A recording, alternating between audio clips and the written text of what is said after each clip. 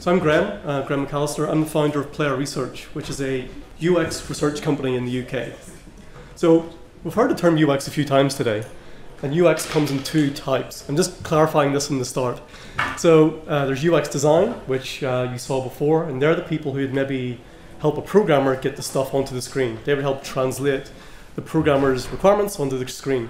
I'm not that guy, nor is my company. We're UX researchers, so we're trying to figure out the games that you make. Are they any good? Are people playing them the way you want? Are you on track to be successful because the players say so? So that's what interests us. We're a company of UX researchers. We study people playing your games. It's more or less what we do. And today's a bit unusual for me because I'm picking on one individual game and saying what happened. And I never really do that. I talk about how things work and all the rest of it, how developers can do a better job. But it's very rare for me to single out one game and say, what on earth happened there? What went wrong? That's exactly what we're going to do. So tonight's a story of such in 4 parts. So we work on many of the top games worldwide, by the way, and some of the ones you've never heard of. So from indies all the way up to the games at the top of the charts today. That's normally our business. I have to make it clear, we did not work on this game. I'm just trying to say that's the case. I'm picking on it because I found it interesting. I picked it because I think you would find it interesting. Because it's a PC indie game that honestly could have come from anyone.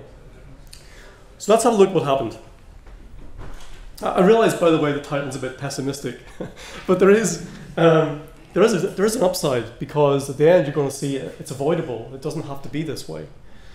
But that's what happened to these guys. So anyway, let's move on because there's a lot of stuff to cover. Before I talk about it, I want you to do one exercise.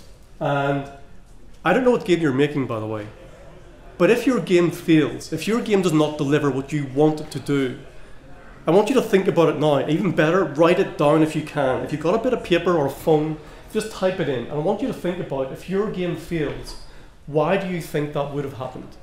What are the reasons that your game will not do the things that you want it to do? And I want you to write it down because in the future I want you to read it back. I don't really want you to just do it mentally, but if you do, that's fine. The thing I want you to think about is the real reasons may be different than you think. That's the point. I think the things you write down and the real things that maybe why your game will fail, they'll be very, very different. All right, let's move on. So stage 1 is setting the scene. Let's talk about the game. I'm going to show you the game so that we all know what we're discussing. So the game is called Where the Water Tastes Like Wine. Has anyone heard of this or played it? 2, 3, 4, 3 or 4, let's say. Okay, and that's very representative, I would say. So this is the art style, the sort of thing you'll see in the game. I'm just going to show you a 1-minute video. And if we're lucky, we might get some audio, but I don't know what will happen. Yes, this country is built from stories. Pieces passed along and grown into the foundation of this land.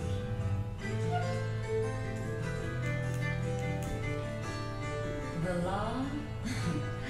I can get by with the law. I've seen terrible things. So all this voiceover talent, these are all basically superstars from the world of doing voiceovers in games. So many of the AAA games you've played, they've probably been voiced by these people. You ever wake up already silent screaming in your head? Have you ever begged for 10 cents? We've got a right to live. The reason they're showing you this is it's a narrative-heavy game. So the voiceover really matters to the whole reason of the game.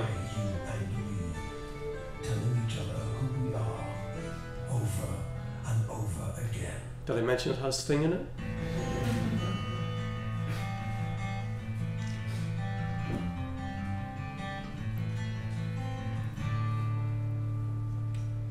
Okay.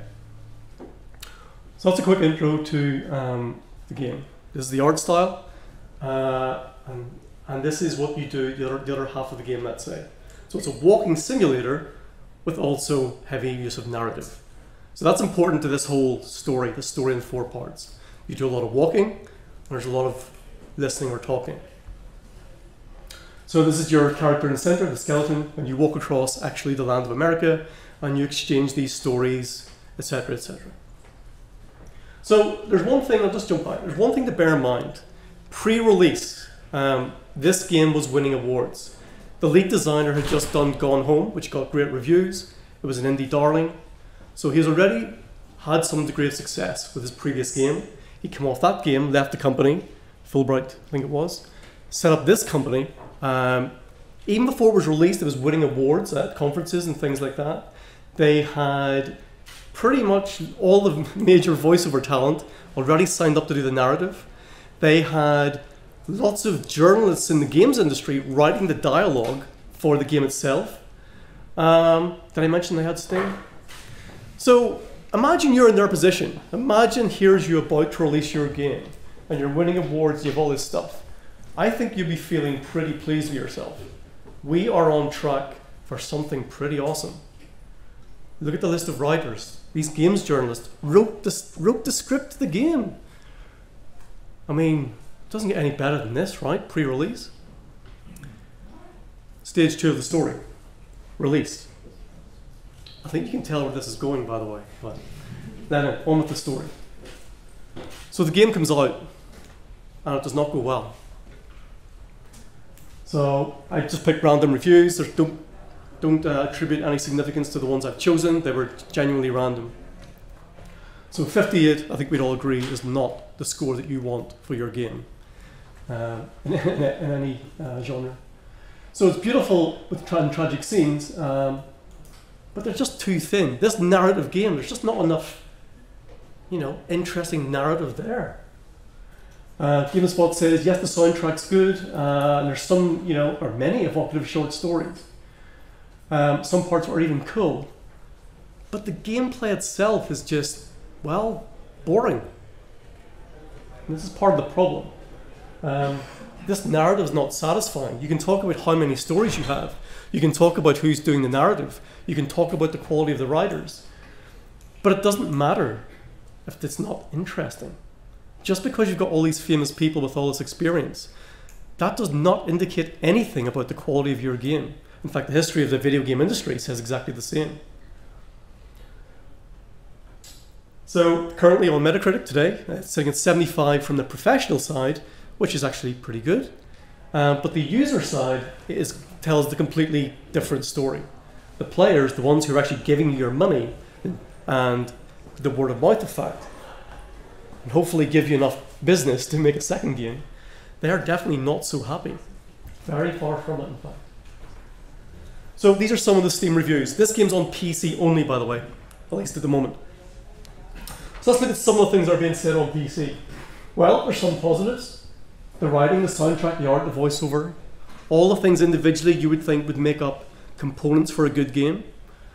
However, the translation of those components, again, the same sort of thing. The players are going, yeah, individually these things are good, the art is good, the writing's good, the music is good, but it doesn't mean they're interesting. Some other strange things that come up.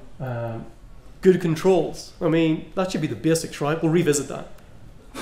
And also meaningful choices. If you're making a narrative game, even if you look at any narrative game ever made and you see why anyone has criticized it, if you don't let the player make meaningful choices, you know you're going to be criticized for that. So they're not even looking, it seems, to the basics of this genre. It's a narrative game with walking simulator. We'll get to the walking in a second. Actually, the good controls pretty much applies to the walking. So yeah, there's interesting bits, but the walking is not so good, and the narrative's not so good. You can see where the problems are coming from. The two main themes of your game, no, not so much. Some other reviews. Again, this tells the same sort of theme. Lots of stories, lots of content. 200 stories written and voiced over by all these amazingly talented people.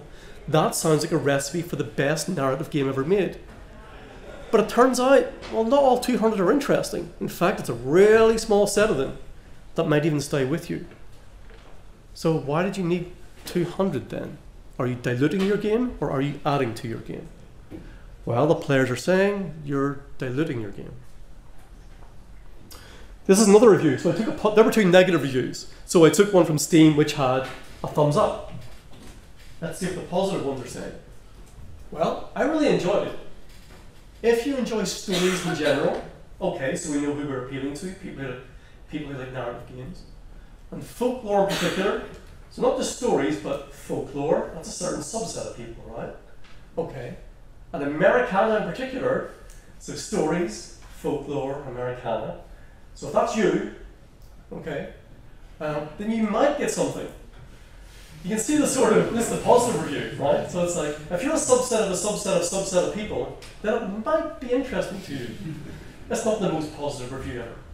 So this is the first section. This is the same guy. Or girl, I don't know who it is. But look at the list of negatives. So that was their most positive thing. If you're a subset of a subset of a subset, you might find it interesting. But by the way, there's a few problems. Definitely a flawed masterpiece. Controls are wonky as hell. What you have to do isn't well documented, not immediately clear, no visual clues, particularly confusing. So again, these are the positive people. These are on the side of the developer. They're trying to persuade you to part with money. If you can get past some of these frustrations, it's quite a list, to be honest, you might be rewarded with a rich game. So again, if you read these reviews, and I do encourage it, even the most positive, the people on their side, they're still trying to warn you, by the way, this may not be for you. It's not the people you want on your side, is it? And it's certainly not the game that I'm sure they imagined. By the way, this is not UX research, I have to make it clear. My job is not reading reviews and things like that, but it's a particular, you'll see why it's relevant later on.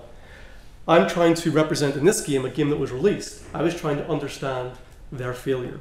And so my first port of call in everything we do is to the player. Edge, which is probably my magazine I go to for a sense of sensibility and calmness. They don't tend to give out 10s easily, and they don't give 1s and 2s easily.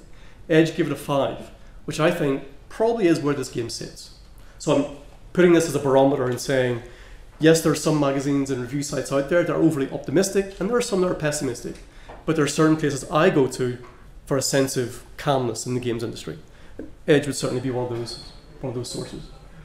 Disclaimer, I did write for Edge at one stage on user research, but still, I did not write game reviews. I was a commenter on players and things like that. So here we are. Stage 1 was the game. Stage 2 was them saying pre-release. They were looking, going to be awesome. Sorry, stage 1 was pre-release. Stage 2 was release. They were on the up, and then they came down hard at the stage of release. Now we're getting to the research side of things, which is, could we have anticipated that? Did it have to go like that? So, I read a lot of these reviews. Some I showed you, some I didn't. I just read all the reviews, and what I did was categorize the issues. So, okay, what are the players criticizing? Yeah, there's a few things up there, some interesting comments. So when you group all those comments into positive and negative, some themes start to emerge. In research, you may call this grounded theory or things like that. You start with no preconception, and you start grouping the chunks of information. So again, the positive things were quite clear. It was an interesting concept. It's this, you walk across America and exchange stories. Okay, that's pretty cool. I've seen nothing quite like that. The writing, I had the best writers in the industry. Cool, that's good. Great music. Did I mention it had Sting? And the art style. So that's a pretty good set of things on your side. If you're trying to build a successful game, that's pretty cool, right? However, bear in mind this is all from the player side. What sort of game is it again? So at the very top I said it was an interesting concept. But the flip side of that was people didn't actually know what it was. So what is this? You walk across America and you swap stories, but where's the game? What do you do? What do you do in this game? They didn't know. It's hard to tell. We'll come back to this theme later. Lots of stories, the writing was great, yeah, but few of them are actually memorable. Few of them actually make you feel anything. Individually they may be strong, but as a collective, as a game, it wasn't there. The pacing of the game, everyone said it felt slow. Not just the narrative was slow, the walking was slow. So again, these themes are coming out. If you've got a walking narrative game, and the walking is poor, and the narrative is poor, you're kind of heading in for trouble. The game is confusing, there were some tech issues, which is outside of my concern, but they were there. And above all else, what's the gameplay? All these things together. So let's look at this list. This is the list that came from the reviews, and we've grouped them into positive and negative. But what's difficult to say from that is, well, does that make for a good game or a bad game?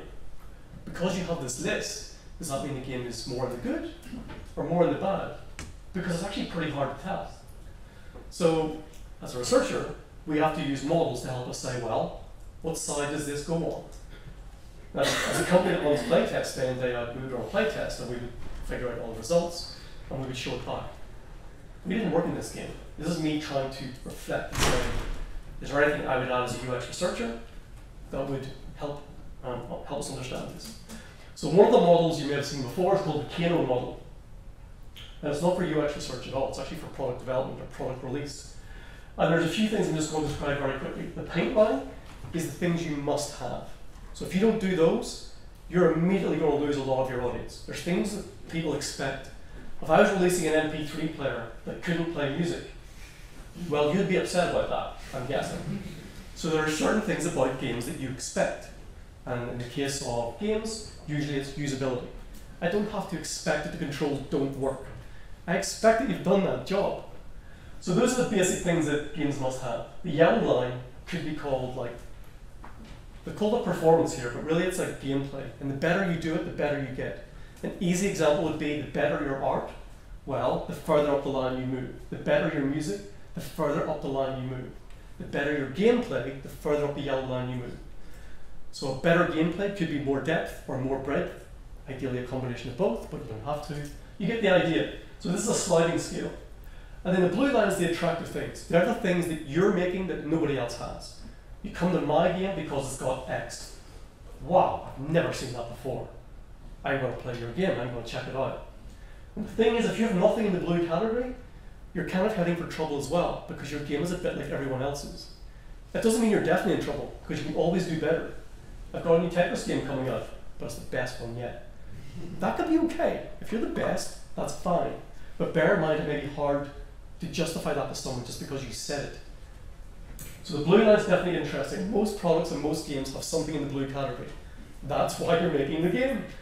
You decided to make a game because you're dissatisfied with what's already out there. So we're going to pick them. So you probably do have something out there. So this is the y-axis is satisfaction, from very satisfied down to I hate it, pretty much. And on the x-axis you've indifferent, which means you've spent money and time making a feature, no one cares, all the way out to we care about that, it's pretty cool. So this is the spectrum we're going to cast these things onto. Okay, so the writing. The writing was a unique feature. They made a big deal about it. We've all these games journalists doing the writing for us. Awesome, you are ahead of the rest of the industry. You should make a big deal about that. That's pretty cool. The problem was, the writing turned out to be not that interesting. So it went from something that was unique and interesting down to actually below the okay line. People complained about it. If this, the center of the axis is okay, they were not okay. People were saying the narrative is not enjoyable. And that's kind of the point of the game. So where they thought they were, and where the players thought they were not even close. What else have we got? Did I say it had Sting in it? So Sting is pretty cool. If you have Sting on your game, you're going to tell people, right? The thing is, in the reviews, he didn't really come up. People were just like, yeah, whatever. He didn't add anything to the game. It could have been anybody. It's good for marketing. But in terms of adding to the player experience, which is what I'm interested in, and you're interested in, and the people paying for your game are interested in, it didn't do it. What else we got? The controls, you saw some of the comments, wonky as hell, things like that. You'll see what the developers have to say about their own controls in a second. But they didn't even meet the must-have. People expect to control your game. Unless you're making something like QWOP or something like that, where the controls is part of the difficulty in overcoming, people expect to be able to control your game. And they couldn't get that right. You'll see why. The pacing, everything was slow. Moving across the land was slow. Again, the basics, people expect in a walking simulator that the walking is okay. And it wasn't. What else did we get? Confusion. Quite a few people said, I don't know what to do. I don't know how these cards work. Do I trade them? What does that icon mean?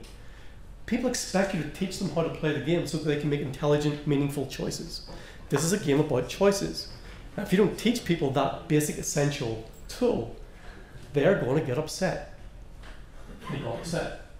Tech issues outside of my concern, but lots of people complained about frame rate, stuff like that. And again, this concept, there was nothing else like this game. It immediately cut through all the white noise. However, the concept that was so initially appealing, it was okay in places. So again, this section 3 we're talking about is about anticipation. As a researcher, as someone who studies people for a living, and employs people who study people for a living, if this was the results of a game we were working on, would we have said that this game is heading for success or heading for trouble? I don't think anyone would think this is a picture that looks like success. It does not look good. And it's certainly very, very far away from where I'm sure the developers thought they were heading. Okay, so inside my company, Player Research, this is the sort of model we may use as well. It's not formal, but you'll get the idea. So we'll divide the Kano model, or something like it, into these layers. At the top you have player experience, it's why we play games. But beneath that you've got things like usability, which is much easier to assess. Beneath usability you've got understanding. Do people understand your game? And then at the bottom you've got, are people even interested in your game? So we're trying to work your way up from the easy stuff, easier stuff, all the way up to, is your game fun? So I'm going to move on quite quickly and try and map some of these. So Sting is part of the appeal. It gets people interested in your game. Okay, fair enough. Confusion is just about mental models and understanding. So they're failing at that layer. Orbit controls, showing up usability, they're failing there. The pacing, well, that attributes to the user experience, they're failing there. The writing, people didn't care that much, or only cared about a very small set of the stories. So that wasn't terribly successful. Even things off the bottom of our concern, like QA and tech issues, they failed there. And this concept, again, the concept was appealing, but it didn't quite translate. So no matter which model you use, either a Kano model or the sort of stuff that we would use internally as part of our playtesting process, they're failing at all these fundamental layers. Do people know how to play your game? No. Can people use the controls? No. Do people enjoy the riding and walking? No. Again, anticipating success or anticipating failure. Is this something that looks like it's on the right road or the wrong road? And bear in mind all these variables here. At the very top you've got success. I know success means different things to different developers. For some it's financial, because you've got a business. For some it's review scores. For some it's downloads. With some developers who only want to reach 100 million downloads. And we don't care so much about money. That's fine. If that's your goal, that's your goal. That's your metric. There's no problem with that. But these all stay the same. They're all the same for us. So the reason why I wanted to write this talk is I saw this Medium post from the developers themselves, and they said, what went wrong? And they tried to understand it. So you can go and read this yourself. Are we going forward? We're not going forward. Okay. I knew it was a mistake trying to present from a phone. It's entirely my own fault. So back to this. This was their postmortem. They said these are the things we got right. We got all these talented writers, blah, blah, the things you heard before. It's true, you did do that. And this is what they said they got wrong. Number one was lack of playtesting. We didn't get people to play the game. That's what they said. We just made a thing and we were winning awards. Our previous game was successful. I mean, what can go wrong, right? Turns out quite a lot can go wrong. Lots of interesting stuff here. Yeah, number 4, they forgot the PC had a keyboard and mouse. Had anybody else forgot that, by the way? That the PC has a... I keep forgetting, I don't know. But so they were playtesting it themselves with a joypad. And everyone else at the PC immediately got the keyboard and mouse and went, I can't play the game. And you couldn't. So, yeah, experienced developers, and take from that what you will. What I found interesting in their self-postmortem and what the players said about their game was that I feel they haven't really learned what the core problem of the game was. I don't think they really admitted the game wasn't fun. These are specific discrete elements you can point to. Yeah, the controls, we could have taught people better, a better tutorial. Oh, it was 2018, the market was tough. Yeah, I hear you. Yeah. Your game wasn't any good. That's what it comes down to. That's what I wanted to hear. That's what I want to hear developers admit. If you can't be honest with yourself, you will never learn. You will not become better. If there's the least one thing you can do is be honest with yourself. Admit it. What went wrong? If you can't listen to the people, then you probably won't get very far in this industry. Well, you might, but you can make it easier for yourself. Here are some of their phrases that they wrote about. So they talked about commercially. Commercially, how well did the game do?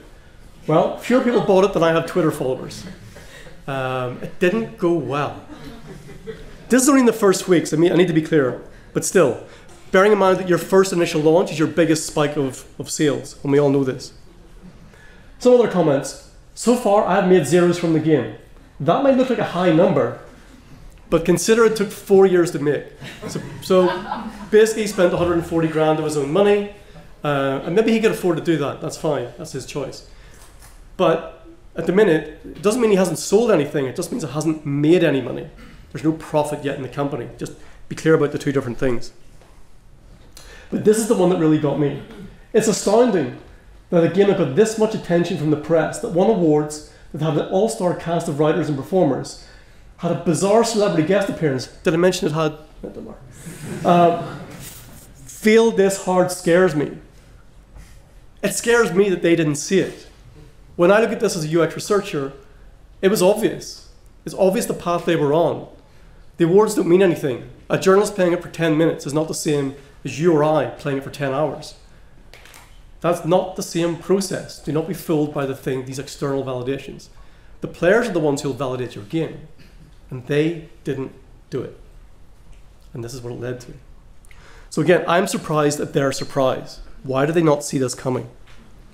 If I look at the Kano model, and I take the player feedback, or I look at the model we would use in player research, or one of them, to help structure these feedback, it's fairly obvious where it's going. So it means the model they were using, the metrics they were using to predict, are we on a path to success, were way different than reality. I'm going to skip over this very quickly, but this is a comment I hear about in the game industry all the time. I speak to about 300 or 400 studios a year. We work on about 100 games. And this is a common issue that I hear is, but we got these people who are great programmers or great artists. I mean, man, it was tough. They think that just getting talented people is enough to make a great game. There's no evidence for that whatsoever. It doesn't work like that. Yes, everyone's talented. They can all do their job, but it doesn't translate to a great game. So, no matter which model you look at, the raw player feedback or these models, it's not shaping up pretty well. The fourth phase, the bit I'm really interested in, probably the bit you're really interested in is, okay, I don't want to do that. I definitely want to avoid that situation happening to my company. So what do? Bear in mind I'm a UX researcher, so you can see where it's heading, but it's true. So this is what we said the problems were, and we said this is the layers that these issues were happening. They had layers at the understanding stage. They even had layers at the appeal stage, because people didn't know what sort of game it was. What do you do? Yes, the music was interesting. Yes, the art was interesting. But what do you do? They couldn't communicate it. Lots of usability problems, specifically controls, and ultimately they had lots of player experience issues. And specifically the two main areas, the walking and the pacing of the walking and the writing. So some things they could have done. A simple thing is a concept test. Some things that we work on in games, we bring up the narrative for the game or the artwork way before the game's ever made, years before the game's made in some cases. And we ask people, what do you do in this game? And they're like, okay, this is what's going to happen. Like, cool, that's exactly what's going to happen. And if there's any difference between what people think will happen and what the developer's thinking, if there's a mismatch there, then we try and fix it. Again, they didn't do that. They didn't understand that they had a communication problem. But that could have been fixed years. This game was 4 years in the making. The first week, you probably could have done that. Didn't have to happen. All things around mental models or teaching the player and controls, that's straight up usability testing. They should have done that after a prototype. They didn't do that. On to the slightly harder stuff, well, much harder stuff. The pacing and the writing, much more subjective. You know, what we like is different, so you need more people, so on. But a UX playtest or an appeal playtest, depending on what you call it, that's exactly what it does. You get a large number of people into your room to play your game, you do a well-designed survey, and you figure out, let's ask questions around pacing, writing, characters, art style, anything subjective. So all their problems, there was a method that exists and has existed for a really long time to do exactly those things. That's why they're there. So don't make mistakes in these areas because they're all preventable. So I'm just going to map these two together to try and figure out, when could they have done it? So this concept test that they had a problem with, we run them from the very, very early stages. Most companies do. EA would do it, Ubisoft would do it. It's not a great shake. So why are they figuring out 4 years later? Why are they figuring out when the game's released? Oh yeah, people don't know what we made. Should we have done something really early to figure that? Yeah, it's fine. It's fine. Don't worry about it. Usability confusion, understanding, sorry. As soon as you've got a prototype, hey, let's test the controls. Let's put the joypad down and pick up a keyboard and mouse. Maybe that'll be interesting. Maybe, I don't know. So again, these simple things that do people know how to play the game? Have we taught the rules effectively? They can be done really, really early. They should be iterative, by the way, so I've done it twice here just to show you. They're not a one-off deal, you're meant to iterate. The writing, again, we test the writing on some games from the very, very early stages, when it's just text. It's not even in the game, there's no art at all. We just test the text, completely separately from gameplay, from art, from music. We're doing all those things at very early stages. Most of these are pretty, often AA or AAA games, but still. The pacing of the game, well, you could get some feedback during the usability playtest, but that's a poor method for getting feedback on that. Really, you'd be doing that with much longer play sessions. Because things like writing and pacing, you want someone to play it for a few hours maybe, not just, oh, they played it for 40 minutes and they said it was fine. No, that's a problem. You should not use that method for assessing things like this. So across their 4-year cycle, they could have been doing this at different stages really, really early. That's the takeaway here. So 3 different types of testing they could have been doing: a concept test, usability test, and a UX or appeal play test. We've got about 10 different methods, but these 3 in particular solved their problems. You would not use the same one method for solving all your problems. That doesn't work either. Just don't do usability testing all the time. That's only going to fix some things. You need to design the right test for the right problem. So this was their problems. This is what they should have done. Okay, let's move on a little bit because I'm running out of time. Cost. I'm going to give you the cost that we would charge because that's all I know about. Internal to EA, Ubisoft, or Microsoft, they'll be higher again, I'm guessing. But this will give you an idea of what this sort of thing would cost. You can do it much cheaper yourself to various degrees of success. But again, I'm showing you here because it's what I know. So concept test, what would you do? Maybe 30 to 40 people in your target area, not students, just saying probably. Someone else, someone who doesn't know you. Try and do that at least. It takes about 7 days to do that. Roughly around 3 days of preparation, 1 day of actual testing, and then 3 days figuring out what happened. If you're doing it quicker than that, you're probably going to mess up. Just saying, somewhere along the line. That's a bit harsh, but anyway. Usability playtest is much quicker, much cheaper as well. I'm going to skip through this because you can photograph it anyway, or watch the video. And then at the end, the most expensive one's probably the appeal playtest. Why is it more expensive? Because it's longer. You want people to play your game longer. You're going to recruit about 24 people, roughly, to play your game for around 2 to 3 hours. Maybe a full playthrough. It's up to you. It depends on the game you're making. This is their problem. I'm not saying this is what you should do. I'm saying this is what they should have done for this particular problem. So, hang on. You're saying they spent 148 grand, and I'm standing up here saying they should have spent 55 grand, 38% to figure out their mistakes? Well, no. Let's get practical. I probably wouldn't recommend that. I'm just saying that's what it would have cost. And if we're working on a game that costs 100 million, then yes, you should have done that. But with 140 grand, probably not. However, for 10 grand or 9.5 and 6% of the budget, should they have done that to fix all these usability issues that plagued them down here? Should they have went from this to this? And bear in mind, if you fix all those pacing and usability issues and tutorial issues, you probably would have pushed your writing and the whole concept of your game further up that yellow line. That's a no-brainer. They definitely should have done that. A really small percentage for a massive game? Yes. The other one? I don't know. It's up to them. Should they have spent the rest for the writing and the pacing issues over longer periods? Again, I'm not going to stand here and say they should have done it. I'm just saying this one was a no-brainer. This one, well, it should have been a discussion at least. But look at the effect you can have. Here's the question I would ask them. In retrospect, how much would you pay for all those issues to go away? What's that worth to you? I don't know the answer, but I'd love to ask the question. This is the final one. Joanna's like 2 minutes left. These are questions, I'd encourage you to photograph this because these are questions you should ask yourself for every single aspect of your game. So let's have a quick walk through for their game to see how you can use it. So start at the left-hand side. Why should people care about your game? How are you going to get your game noticed? Did I mention they had, doesn't matter. They had someone famous, in their game. They had this unique concept. In terms of breaking through the noise, they did an awesome job. Good for them. Next layer, the appeal layer. Describe your game in one sentence. How large is your audience? They did not do a good job. People did not know what they had made. So in terms of appeal, they did a poor job. Not good. This dotted line is the download, by the way, at least for PC, let's say premium games. I have a different model for free to play that I'll maybe show you another time. So what about the usability and understanding? Poor job. Can people play your game? Have you watched people understand the rules? Can they use the controls? Nope, they did not do well with this game. What about the player experience?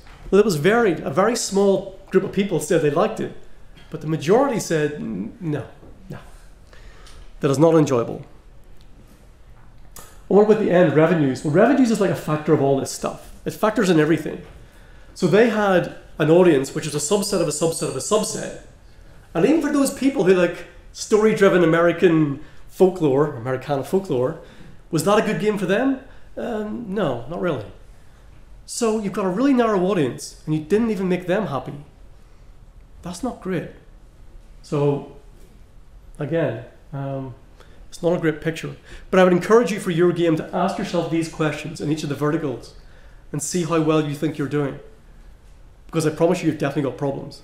For the 100 games you work on every year, and they're usually the ones at the top of the charts, they've all got problems. Real problems. It's hard to avoid. So I just want you to know where yours are. That's all. Be aware of them. Actually, that's not true. Some companies, and there's one of them in here, I saw a t-shirt from a company that we work with, and they're awesome. They're unbelievable. I'm not going to say who it is, but they're completely different than nearly everybody. Anyway, good work to that company. So this is the last slide. This is the very last slide. It's just a summary of what I said. We can take the feedback from players. Normally as a company, we do this in a play test. In this example today, we didn't work in the game, so I got the player feedback. If you're doing this type of thing for yourself, when you play test your own games, take the feedback and group it like this, positive and negative. Don't make an assessment on your game. Just group it first of all. Then split it into these layers. Well, have we taught the player well? Can they do what we want them to do, the usability? Are they enjoying it? Do they know what game we're making? Split your issues into these layers. Plot the issues onto the Kano model. Have we met the basics? How well at the yellow curve are we doing? Have we anything exciting to offer the player? Have we anything in the blue category? These verticals, you're trying to get your game across the whole gaming industry, from marketing to appeal, getting people to download, giving them a good experience. Each one of these things will affect you, different part of the games industry, from selling to actually making a good game. Be honest with yourself. And finally we said, well, these are the stages you can do it at. UX research, getting feedback on your game from a player perspective. It starts day one. Day one. If you're not talking about this at the same moment you have the idea, then you're going to be too late. It's the same time. There is no difference between UX research and the actual design of your game. Because the design of your game is how the player is going to experience it. It's the same thing. I think I'm done. On time. Thank you.